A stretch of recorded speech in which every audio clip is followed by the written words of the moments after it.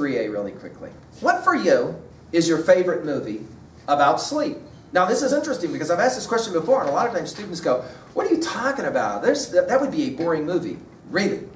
Think about a film where sleep or the lack of sleep is central to the film, central to the plot line. Think about the stories that you know about of people who go to sleep and then wake up, but long after the fact. Some of you immediately go, oh yeah. How about somebody, for example, who's in a wreck, goes into a coma. By the way, that's called sleep. Right?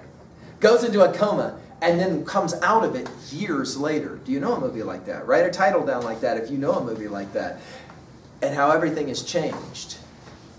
Right? How everything has changed. Nothing is the way it once was when that individual wakes up.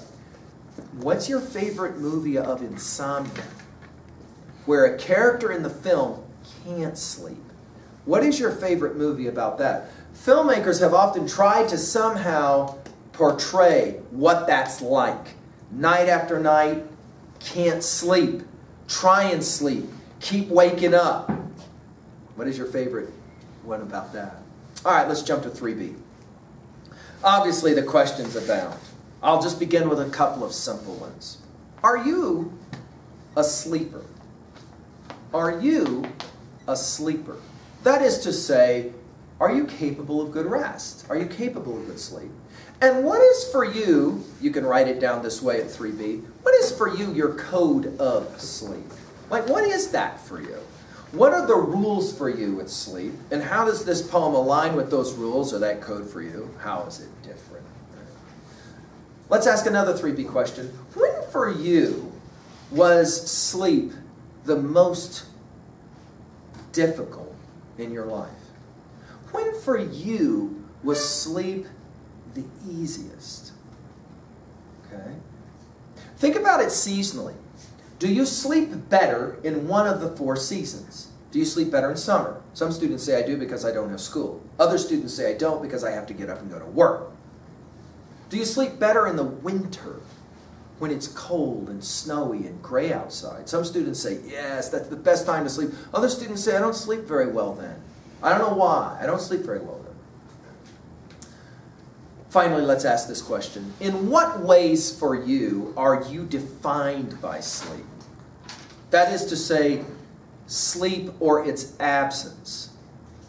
When was the last time you begged yourself to be able to sleep?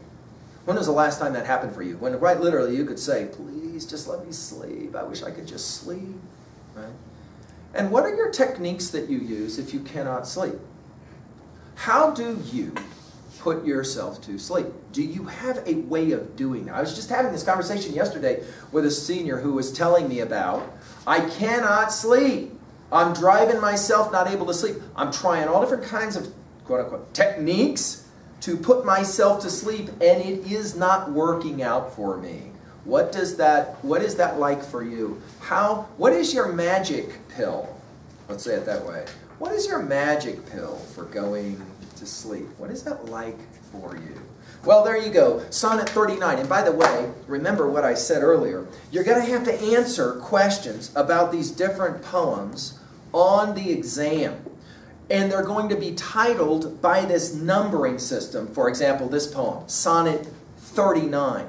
You may want to try to invent a mnemonic or a way to try to remember that Sonnet 39 is the sonnet about sleep. So try and figure out maybe a code system in your mind that allows you to be able to do that. All right? Questions? Okay, enjoy your prep work for the exam.